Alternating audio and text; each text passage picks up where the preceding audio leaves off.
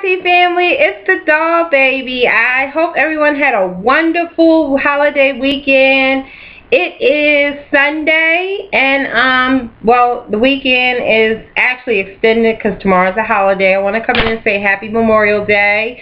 I wanted to show you my natural hair update because I've been getting a lot of PMs on it. I haven't done a natural hair update in a long time, and the back is actually pinned up with the clip. The front was too, and I took it down. This I do have the Giovanni tea tree in there now sitting in my hair. I hope you guys can see that. I only have a little bit left. I need to go online and order it, or either try to buy it in the store. I hope you guys can see because it's about 8 o'clock in the evening, and I'm just using a light from my house and a little bit of lamp, and it's really hard, and I hate to do videos at night, but this is when I usually do my hair, and I did want to show you guys because everybody wants to see how it's doing. And last time, you know, I have terrible shrinkage with my hair.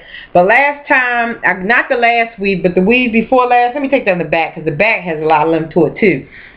The weave before, not my last weave, but the weave before that, the weave I got in January, I got about 2 inches cut off, guys, and let me tell you, my hair probably would have been clear down my back because I think she cut a little bit too much, and when I blew it out, I mean, I really had some length to my hair.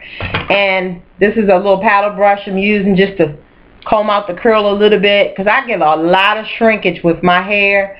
But if you guys can see that, I mean, I got really good length on it, and it's so bouncy. I can shake it and get a lot of bounce in with it. I mean, the white stuff, like I said, I got conditioner in my hair, and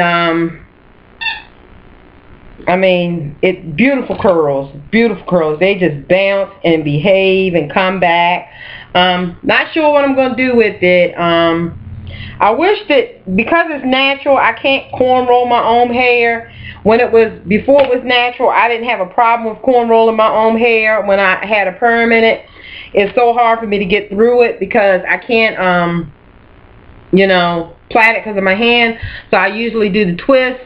I really love my twist, but they're just so hard to maintain. So I don't know what I'm going to do, but I just wanted you to see the length. I have, like I said, very good length on it. If I was to pull it, you know, it would probably be way down here in the front. And like I said, let me let you see the back. It is super curly. I probably got like because I parted in 4 sections. Really bouncing and behaving. So I just wanted to give you an update. I am actually, let me see how long it's been. I don't want to make the video long. It's been, I'm 2 years. And then I had 2 big chops. And now I am 2 years and 2 years, 2 months, so we're going to say 26 months post relaxer.